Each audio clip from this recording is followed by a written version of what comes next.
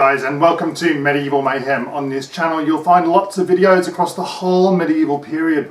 We do lots of reviews into other people's gear, we do crafting videos into costuming, we do DIY videos into furniture and this kind of thing. We do videos about medieval encampment and cooking, and we do analysis videos into the events that took place, who were the key people and why did things turn out the way that they did. If medieval is your thing, this is the channel for you, and you might want to consider subscribing.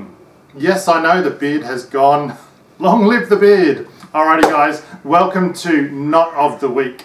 So we're going to do a whole bunch of different knots, and this is really about developing some skills for medieval style campments and that kind of thing. So whether you're into live action role play, medieval reenactment, or the SCA, or lots of other groups, perhaps you'd just like to develop your knot tying skills. Maybe you're just in school or in the scouting movement, that kind of thing. This is a great place to learn some of that stuff. We're going to be doing at least one knot a week, sometimes more. And they're going to be very simple step-by-step instructions. Let's take a look. Today's knot is the reef knot. Alrighty guys, so today we're going to tie the sheep bend knot. Fantastic for camping, very good for your camp crafts. It's used for joining two different thicknesses of rope. Now I'm using a green piece of nylon cordage. This is actually 550, or also known as paracord, and this particular one is a natural fiber rope. Now I much prefer using natural fiber ropes. I'm simply using the nylon cordage today because I'm going to use that to highlight where the different cords go. So joining two different pieces of rope of different diameters together. The first thing we're going to do is we're going to take the thicker piece of rope and we're going to put a bend in it like so. I like to keep a nice, this is probably 3-4 inches, roughly sort of 8 to 12 centimeters approximately. Okay, the second thing we're going to do is we're going to take the tag of the nylon cord. Alrighty. Sorry, the second thing we're going to do is we're going to take the piece of nylon cord and we are going to go like so. We're wrapping it around like this. Okay, now you have a very strong knot there. Stronger in this case because this is natural fiber rope. It has a lot of natural resistance to itself, and we've also left decent tags here.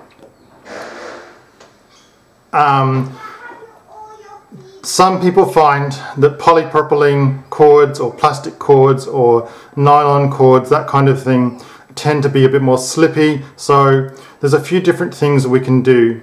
Now there's a couple of variations on this knot that we're now going to go through. So here is the traditional sheep bend knot. Okay.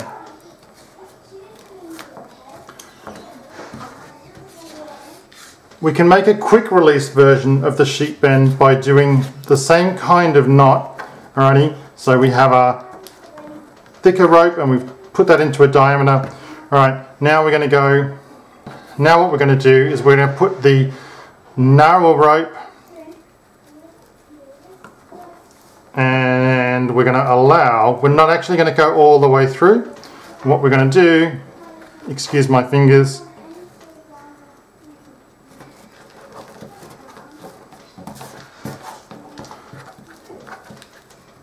and alright, so there we have a quick release version.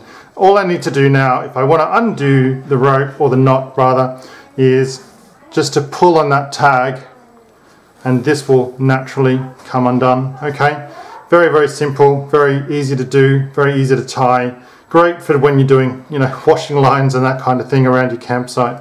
But also very useful if you find yourself in a situation where the main rope that you have doesn't actually extend as far as you want it to, or you feel you need to join some ropes together for whatever reason. Great knot to know. Okay, there's one other variation on this knot. another way we can tie this knot, and I like to tie it in this particular manner because I like to have more confidence in my knots. In Queensland, Australia, we tend to have a lot of big storms and big winds, so I like to have that bit of extra reassurance. Let's face it, I'm an engineer in my previous life. That was my degree at university, so that's my background, and I like to know things that are going to last. But strangely, I went from engineering to nursing, but that's a whole different story. Alrighty, so we have our main line. We're going to turn that into a loop as we've done in all the other variations of the sheep bend. Okay, we're going to take our narrower line. We're going to come up through and round the back of the knot.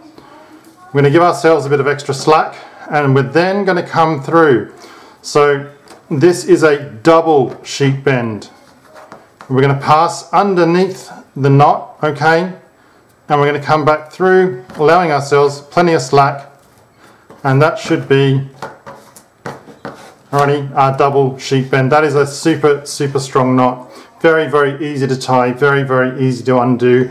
Great knot actually for using in times when you might have lower visibility due to fog, rain, darkness, that kind of thing. And again, those people who are watching this from the military should be familiar with this knot, and this is a really good knot to know. There's lots of different courses in the military where you will need to know this knot. A lot of people in the boating areas will need to know this knot, and for scoutcraft and that kind of thing. Great knot to know. Alrighty, thank you so much for watching. Please like, subscribe and share. I will catch you in my next video.